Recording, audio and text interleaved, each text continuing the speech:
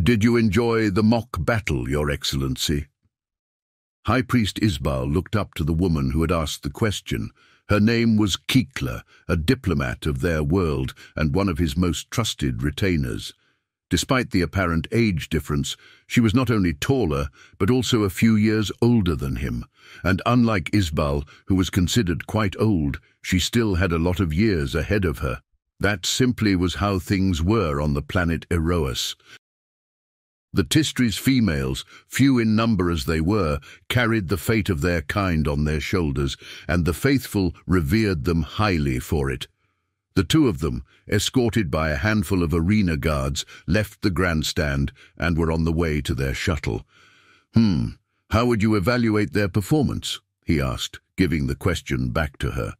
Oh, well, one could see that their training, if compared to previous... They entered the shuttle, and the door closed behind them. Now the two were alone, and after making sure the guards could no longer hear them, she dropped the formal tone. By the goddess, that was unwatchable! She punched their destination into the console, and then dropped into her seat across from the High Priest. Agreed. If you look at our soldiers, it is hard to believe that the Tistri once played a major role in the longest war in the Alliance's history. Those guys couldn't hold their own for a month, let alone a year. He leaned back in his seat, and the worst thing is we can't even blame them. We don't have the funds to train them properly, the equipment is lacking, and we only have a handful of warfare-capable ships left. There was a time when we were considered the most valuable planet in the Alliance, you know, but that was before our time, back when there was still titanium in our mountains. Your Excellency, the current council is not to blame. The fault lies with our predecessors for mining out the planet and deciding to not think about consequences they would not live to see. They may have received the goddess's punishment for it, but that doesn't change our situation.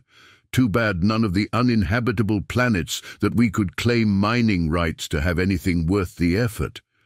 Isbal sighed.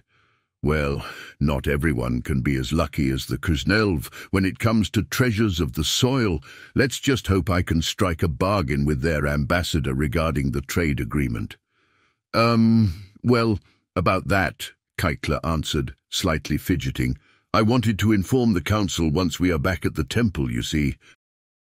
We received a message from the Kuznelv this morning, saying their ambassador won't come.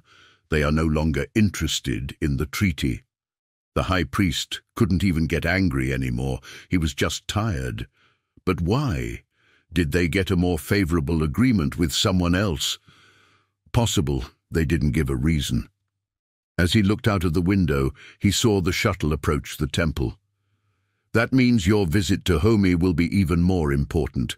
We are already struggling, and I will not go down in history as the one under whose rule our planet fell into poverty.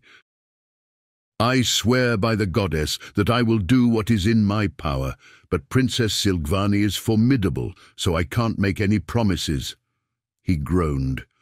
We were way too dependent on mining. We don't even have the agriculture to sustain our own population if the trade dies down. Why do the Veneri have a planet that is almost completely habitable, while we can only use a small fraction of ours? Granted, that was their own fault. For the longest time, their population was small enough that their world's resources were sufficient.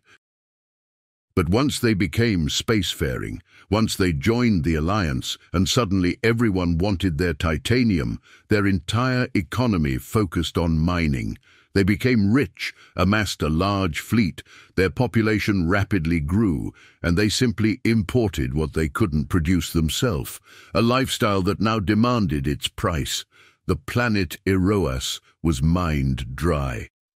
I don't care what you have to do, but come home with something, he demanded as they entered the temple through the back door and headed for his office.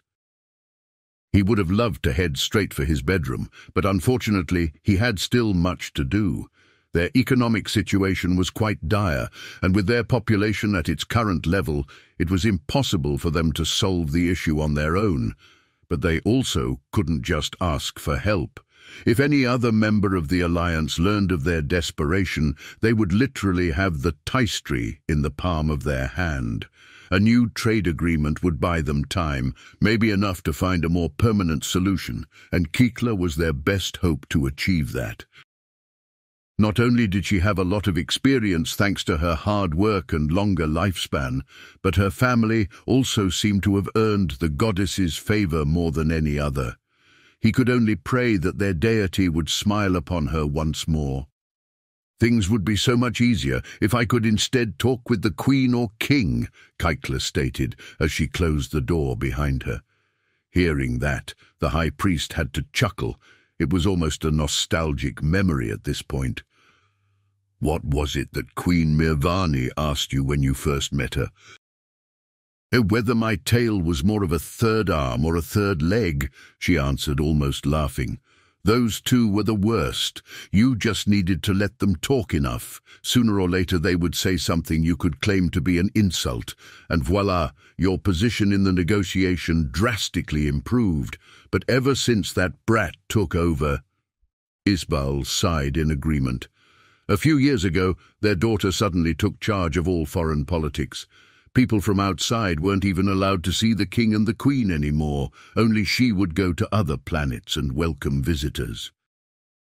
From the outside, it had almost looked like she had usurped her parents. In fact, the Tigora had even claimed exactly that and refused to recognize her legitimacy, a mistake no other race in the alliance repeated, because that was the only time the king and queen had actually taken insult in something. Ironically, it was the princess's efforts that prevented a catastrophe back then. If she at least wasn't the heir, her naive brother would be a much better ruler. Well, not better for them, of course, but for us. If he was the prime candidate, we would just need to endure a few years. The high priest looked at his attendant. "That is true, I guess, but that's purely hypothetical. With all she has done for her world, there is no way she won't succeed to the throne, even if she had not been the prime candidate from the start, and she is not just suddenly gonna disappear. Who knows, maybe the goddess favors us this time. After all, we are her people, not the Veneri. The future may surprise us. Either way, if you excuse me, I have to prepare for my departure."